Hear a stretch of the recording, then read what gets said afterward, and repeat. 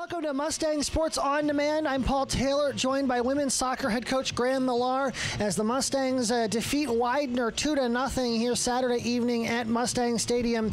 And coach, you got a big goal from Kellen Whitman, who really has had an outstanding sophomore year for you guys. Yeah, she's continued where she left off from last year. Really good freshman year, and especially somebody that plays two sports and really works hard at both sports to be good. She's kept us in games and scored some crucial goals, and today, to get us on the board in that first half when it was pretty tight, was a great finish, and it really settled the team down.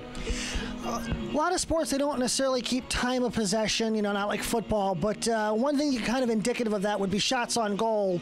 Widener didn't have any. Yeah. Talk about your defense tonight. Yeah, pretty impressed with that. The defense is, kind of come under some heat, early in the season. We had a lot of one-goal losses, and actually 8 one-goal losses. So, the defense really had to work together on how they can make things better.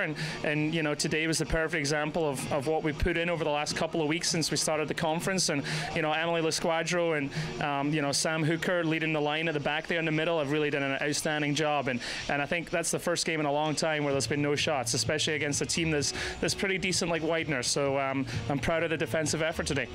Now, you mentioned the 8 losses in September. Those games, though, they kind of prepare you for October, and that you face tougher opponents, so when you get into conference schedule, things go better, and they have to this point 4 conference wins in a row.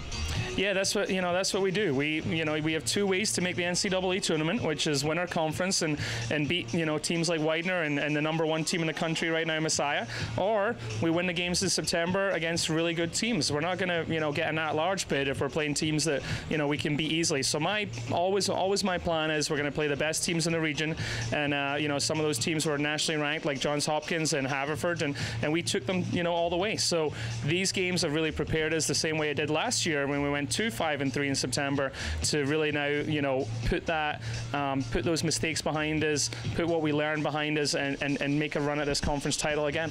Can you point to one specific turning point this season, to maybe now that's kind of fueled this run? Well, we did have an interesting team workout at 6 a.m. in the morning a couple of weeks ago before our Johns Hopkins game. So I'll kind of leave it at that. It ended up it was a 6 a.m. workout that worked out well for us. So and we got morale boosting loss, I guess, against Hopkins. We lost in overtime, but from there we really turned it around. So we changed some things up as well formation wise, and the girls have bought into it. They're all in for this team and for Stevenson. So I'm really proud of the way they've turned things around. Now, short turnaround here. You got Hood coming up early this week, but then you have an 8-day break. So so it's kind of a tale of 2 different weeks here for you guys. Yeah, we got to take care of business on Tuesday. Hood comes quickly. We're playing on Tuesday, so not much of a rest. So the big thing is to go into that break 4-0, and that's his halfway through the conference schedule. So if we can get this next win over Hood, then we have a break to recoup and be ready for the last 4 games of the season. So I think we're in need of a break, and we just got to take care of business on Tuesday and not look too far forward to that break. All right, Coach, thanks so much for your time. Good luck on Tuesday, and we'll talk to you in a few weeks. All right, thanks, Paul. For Coach Graeme Millar, I'm Paul Taylor, and this has been the Mustang Sports Network On Demand, powered by SFMSports.net.